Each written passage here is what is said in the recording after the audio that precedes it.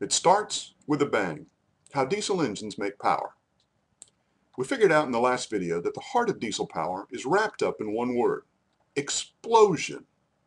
Figure out how to start an explosion and then direct it to turn an axle or a shaft, and you've got power. The question is, how do you start an explosion? It sounds like a pretty dicey proposition, doesn't it? Well, let's look back at Dr. Diesel's formula for a second. He was proposing to generate an explosion by mixing air and something we've been calling atomized oil. So what is atomized oil? Well, to atomize something is to change its molecular structure so that it can be sprayed. An old school perfume bottle was called an atomizer. It simply mixed air with a liquid substance to thin it enough to make it sprayable. With petroleum, this is accomplished with heat. Take a barrel of petroleum and heat it up enough, and you start reshaping its properties at a molecular level. Literally, with petroleum, as you heat it up, some of the molecules thin enough to be captured and sprayed. Dr. Diesel was proposing to heat up petroleum to the point where it could be sprayed into his cylinder, mixed with air, and exploded. Today, we could substitute the term atomized oil for diesel fuel, or biodiesel, or any of several substances that will readily explode inside a diesel engine.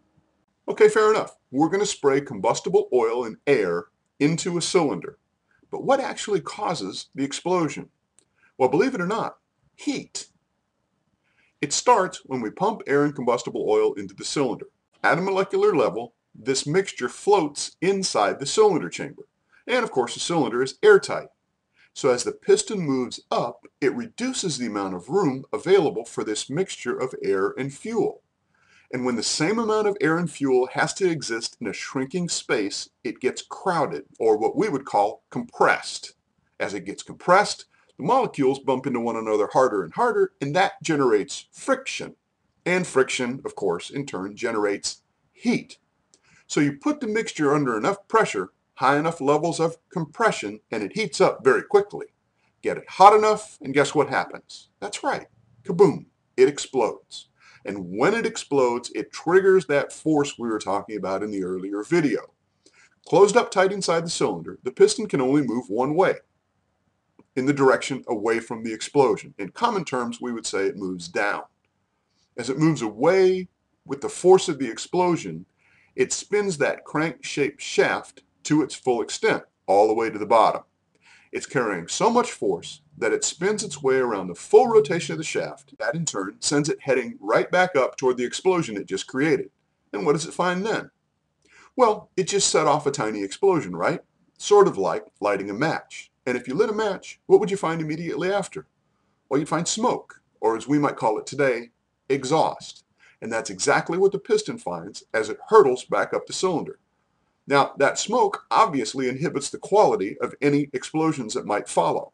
It has to be cleared out of the way before the engine can make another explosion. So as the piston travels up the cylinder, it pushes the exhaust out of the space. Then, once it's traveled all the way back to the top, it turns again on the crank-shaped shaft and heads toward the bottom. As it leaves, as it descends, it pulls in another dose of air and fuel mixture into the cylinder chamber. Travels all the way to the bottom, spins on the shaft, and as it heads back up, it begins to compress the air and fuel mixture, and the whole process starts all over again. And those are the 4 strokes of the 4-stroke engine. Every time the piston travels its full length, we count 1 stroke. So the compression stroke occurs when the piston presses the fuel and air mixture. That creates the explosion, which pushes the piston away with brand new velocity, which we call the power stroke. The exhaust stroke occurs when the piston pushes the smoke out of the chamber, and the intake stroke occurs when the chamber is filled with more air and fuel. It's pretty cool, but let's stop and think about this for a minute. We just set off 1 explosion and created 4 full piston strokes. It's impressive, but it seems like a lot of motion for just 1 explosion. If you recall from the video about Dr. Diesel's engine, there came a time when customers, the ship owners of the day, came back to Dr. Diesel and his engineers and demanded a more efficient solution. This is exactly what they were talking about. The 4-stroke engine simply sheds too much power as it works its way through that entire cycle. Dr. Diesel's team was presented with the challenge to take this basic four-stroke equation and make it more efficient. So that brings us to a good question. If you were presented with this challenge, what would you do?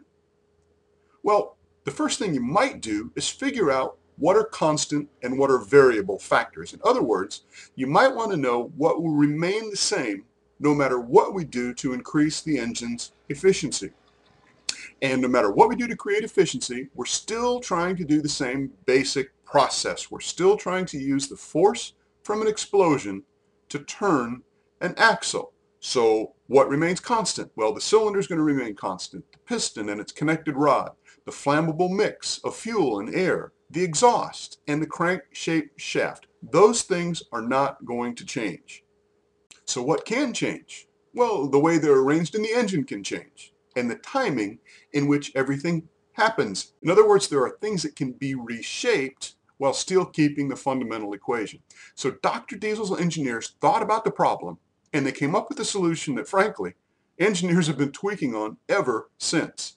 In essence, they changed the place the air is moved into the cylinder and the timing, or the moment, when the exhaust is removed. It's kind of ingenious, really. As they honed Dr. Diesel's engine, they realized that the air and the atomized oil, or flammable fuel, don't have to be mixed until they're in the cylinder. That means the air and the fuel mix can be introduced from two different places, as long as they can mix in time to create heat. And likewise, it doesn't really matter how or when the exhaust leaves the engine, as long as it's gone in time for the next explosion. So let's take a look at how they change the engine configuration, and in the process, we'll be able to lock on to how the two-stroke diesel works. So let's walk through this power cycle again, and what you're going to notice is that a lot of these steps look very familiar. As we did before, we're going to move the piston toward the top of the airtight cylinder to create compression and heat on the mix of air and flammable fuel. And just as before, we're going to create an explosion, and the force of that explosion is going to send the piston flying in the opposite direction. And exactly as it did before, the piston's connected rod is going to turn the crank-shaped shaft as it moves. But this time, as the piston travels down, it's going to uncover an air intake, literally, holes in the cylinder where air can be forced into the chamber. The air whooshes in, and as the piston reaches the very end of its stroke, or the bottom, its exhaust valves open mechanically. So as it's pushing its way back up the cylinder, it forces out the exhaust, and then the exhaust valves quickly snap closed. As it travels up the cylinder, it covers the air intake holes, so the air that was forced into the engine is trapped inside the airtight cylinder. The flammable fuel is injected, mixes with the air just as the piston is making its way back to the top, creates that same combustion, generates heat, and boom, another explosion, and the cycle starts all over again. Only in this case, we're getting an explosion on every stroke. So one explosion, one full revolution of the crank-shaped shaft, and two piston strokes. Much more efficient. By combining a change in the place where the air is inducted into the engine and the time when the exhaust is removed, Dr. Diesel's engineers created a revolution in power making that endures to this day. So from now on, when somebody talks about two-stroke versus four-stroke, just remember it's not about mixing gas and oil. It's all about efficiency, getting more power out of each piston stroke. Does that make sense? Good. We're going to conclude this lesson with two terrific classic videos originally produced by General Motors. Check out what a great job they do of explaining internal combustion in the first one, and then pointing out the differences between two- and four-stroke power in the second. When you click on these videos, this video, the one you're watching now, should pause. However, with some systems you may need to pause the video manually. No worries, you can always come right back and finish this video when you're done. When you've completed all these videos, you'll be ready to move on to Unit 3, where we'll take a closer look at the individual components diesel engines use to make power.